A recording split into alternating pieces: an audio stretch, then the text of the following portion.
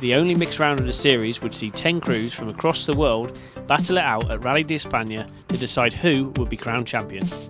After 4 fascinating rounds of rally action, the stages around the hills of Tarragona would host both gravel and tarmac special stages to finish the championship off in style. As the action got underway today, torrential rain turned the gravel roads into mud baths, and Norway's Oscar Solberg was first to hit trouble, sliding off the road on the opening test of the day. Championship leaders Ossian Price and Dale Furness had been holding a slender 0.9 second lead after winning the opening stage. An electrical problem saw them drop down the leaderboard and retire by the end of the day.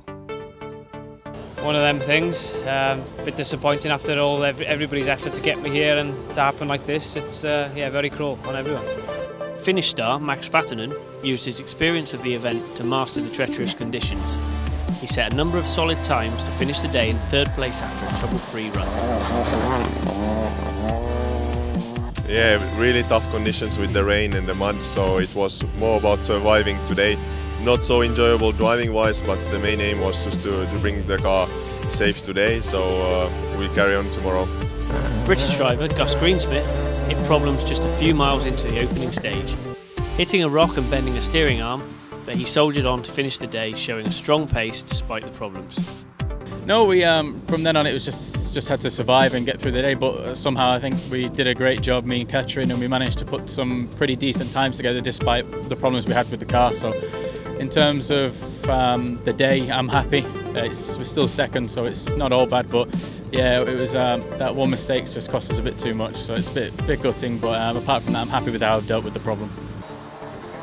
But it was John Armstrong and Noel O'Sullivan on top of the pack. Using their knowledge of the stages from last year, the pair were fastest on 4 stages to hold a 1 minute 10 second overnight advantage.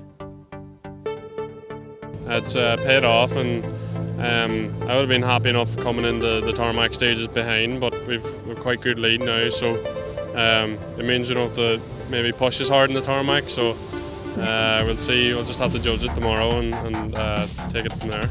After a tough day on slippery gravel, the M Sport team had a busy evening service as they switched the cars to tarmac specification, meaning a change of suspension, adding bigger brakes and moving to DMACK's asphalt tyres. Tomorrow they tackle 8 asphalt tests on the fast flowing circuit-like roads around Salou.